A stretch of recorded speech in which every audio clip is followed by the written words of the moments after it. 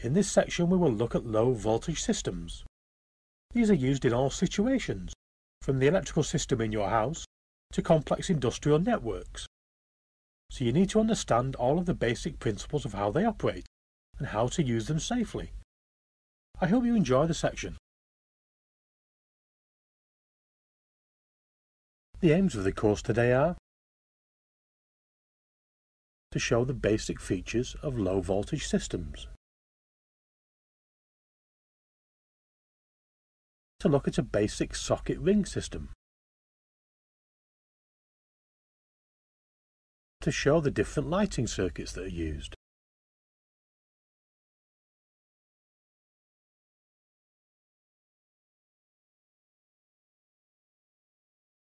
let's look at a typical house and its electrical system.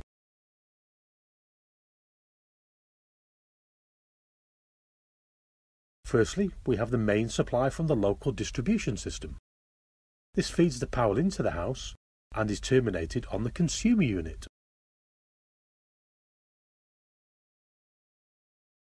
We then have lighting loads in each room of the house.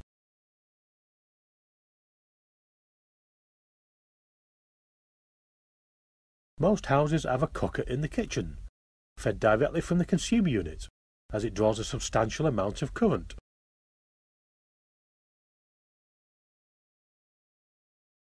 And finally, multiple sockets spread around the house.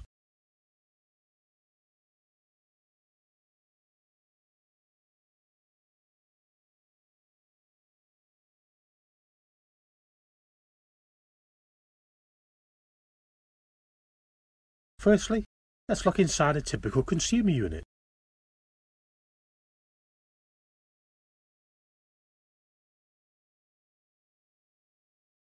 The first thing we have is incomer circuit breakers to turn on and off the supply from outside the house. These are usually red in colour and switch on and off the live and neutral systems.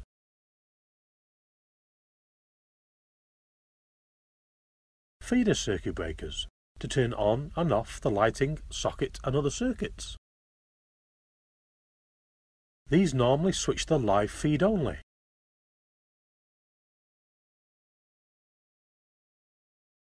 A neutral terminal strip to terminate all of the neutral wires. And finally, a ground terminal strip to terminate all of the ground wires. You will find all of these basic elements in any house consumer unit.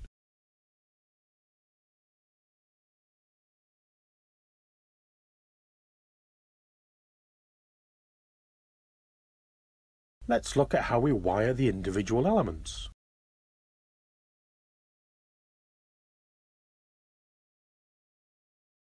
Firstly, we have the incomer cable, carrying the electrical supply into the house.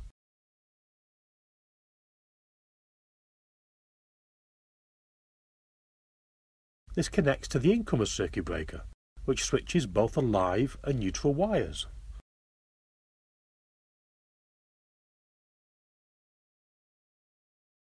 The ground wire does not need to be switched and is connected straight to the ground terminal strip.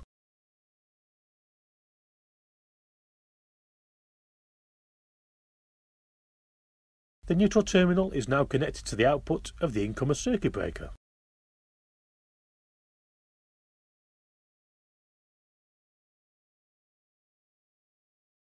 Next we need some feeder circuit breakers for feeding the electricity around the house.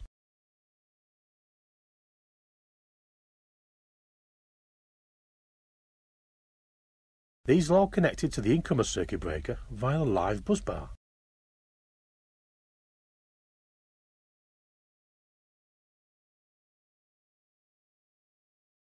To connect a feeder cable, we simply connect the ground and neutral to their terminal strips.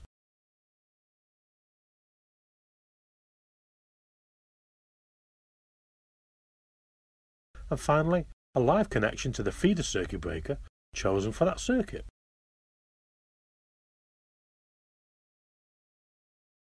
We normally only switch the live connection for feeders.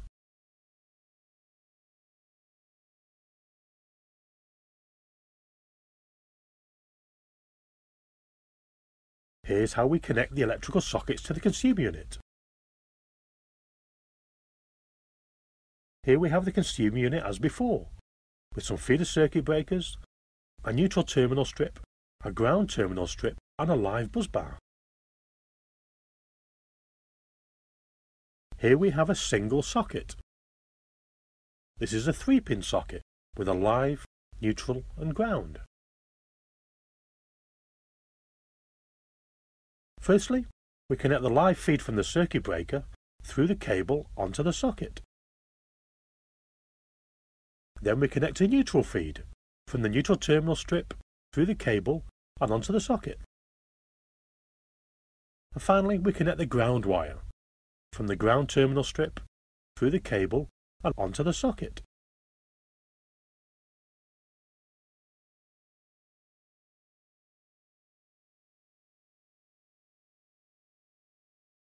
We normally group the sockets together into one circuit, fed from the same feeder circuit breaker. Let's see how that's done. Here's our consumer unit from before, with a live bus bar, a feeder circuit breaker, a ground terminal strip and a neutral terminal strip.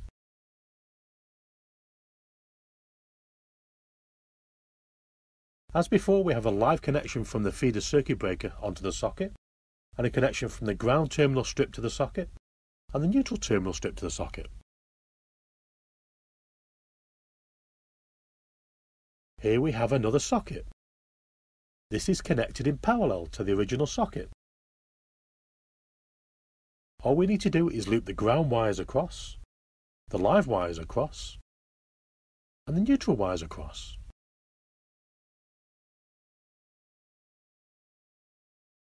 We can keep on adding as many sockets as we need.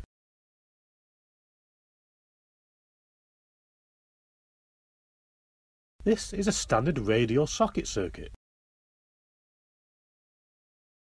To turn a radial socket circuit into a ring socket circuit, we simply loop back the live, neutral and ground wires to the consumer unit. We now have a ring system, with power flowing into the loop from both directions at the same time.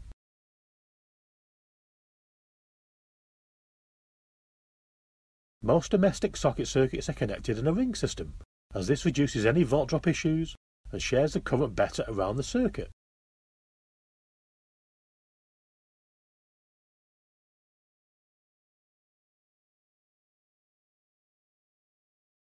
Let's now look at a standard lighting circuit.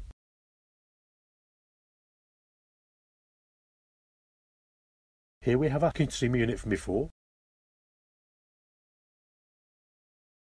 Firstly, we have a light bulb with a live, neutral and ground connection.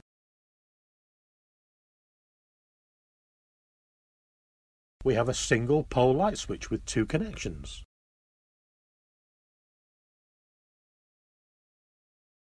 We connect a live wire from the feeder breaker to the single pole light switch. We then connect the live of the light switch to the light bulb. And finally, we take the neutral back to the neutral terminal strip and the ground back to the ground terminal strip.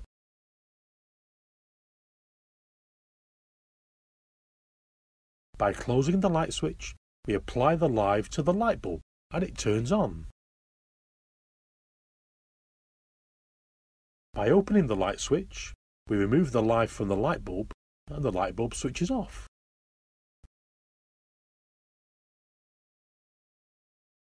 The main thing to remember is always switch the live connection and not the neutral.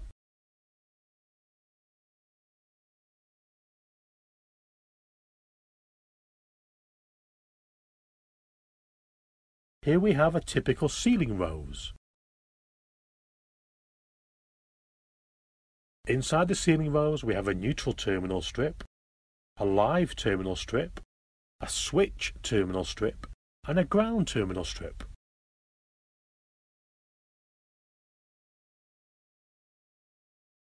The light bulb hangs down from the ceiling rose and is connected to the neutral terminal strip, the ground terminal strip and the switch terminal strip. Firstly, we need to connect the supply to the ceiling rows. As this is a ring, it comes in from two separate directions. We have a cable from the left-hand side of the ring. From this we connect the live to the live terminal strip, the neutral to the neutral terminal strip, and the ground to the ground terminal strip.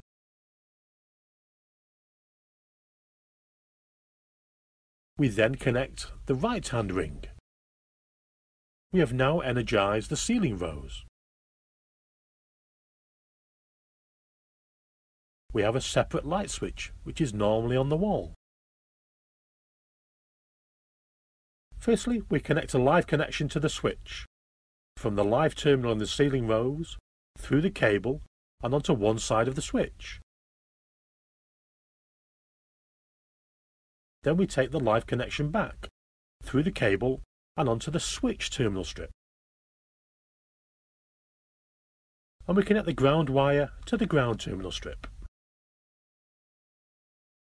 To signify that the black wire is really a live wire, we put a small red marker on both ends. This is a common way of wiring lighting ceiling roses.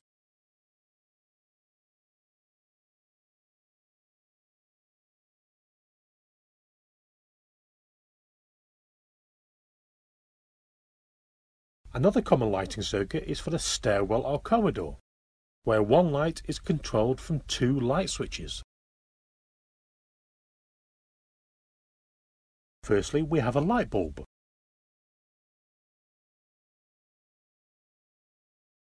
Here we have two two-pole light switches, one at the bottom of the stairs and one at the top of the stairs. They are called two-pole light switches because they have two possible output conditions.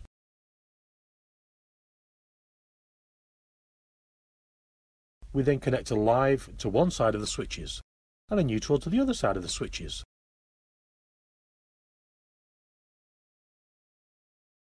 The common point of the switch connects to the light bulb.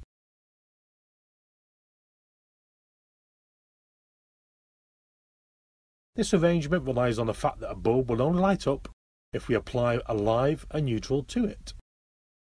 Which way we apply the live and neutral doesn't matter.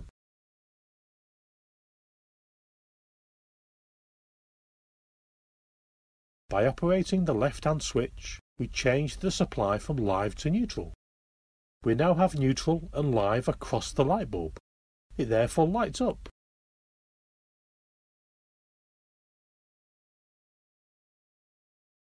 By operating the right-hand switch, we change the supply from live to neutral. We now have neutral on both sides of the light bulb. It therefore doesn't light.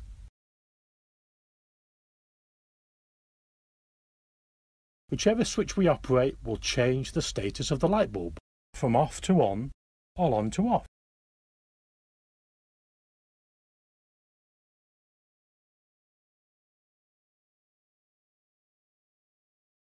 Let's now summarise what we've learned today.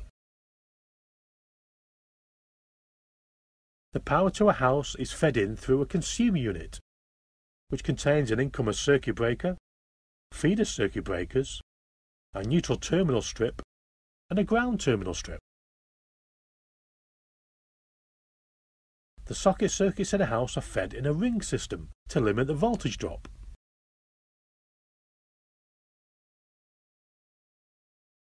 The lighting circuits are also fed in a ring system, with two double pole switches used for stairwells and corridors.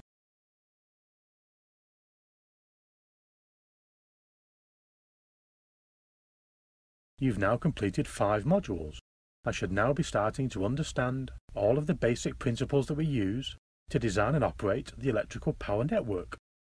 In the next few sections, we'll start looking at the main equipments that we need to make the power system a reality. I've attached some questions on today's section to test your knowledge.